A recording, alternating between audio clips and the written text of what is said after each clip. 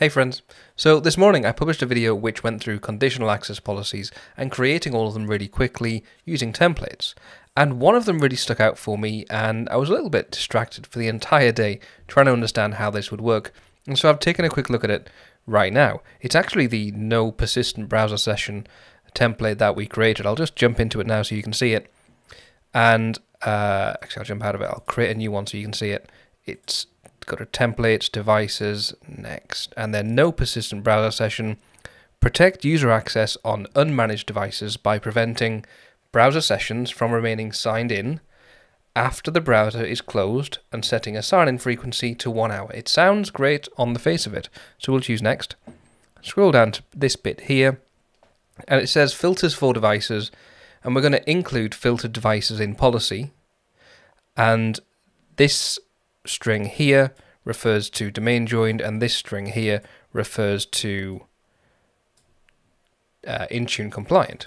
So if the device is domain joined or is compliant, then it will be included in this and therefore have these settings, which is not what we want. We want devices that aren't domain joined or are not compliant to be included in these settings.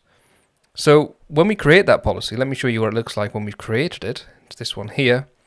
We scroll down a little bit and the condition that we set is exclude filtered devices.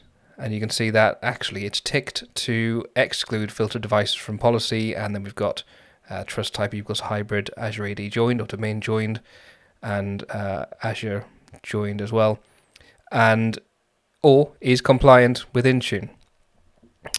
And that syntax there is the one we just saw. But crucially, it's not including, it's excluding, which is correct and great, and this will work lovely. But that's not what it said. And I think that's a little bit confusing with that filter.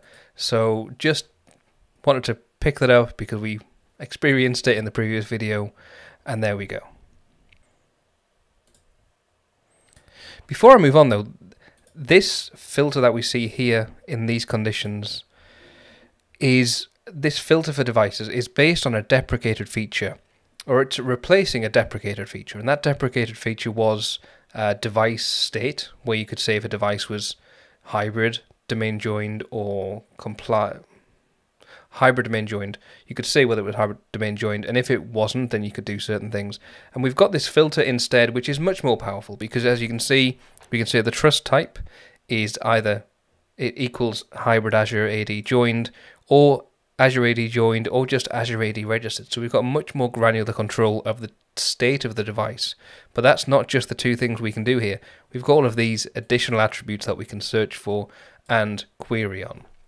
This is much, much more powerful than the original thing we were using to determine if a device was hybrid Azure AD joined or not. So it's great that we've got this policy. It's great that it's correct. But yeah, I just wanted to call it out. See you next time.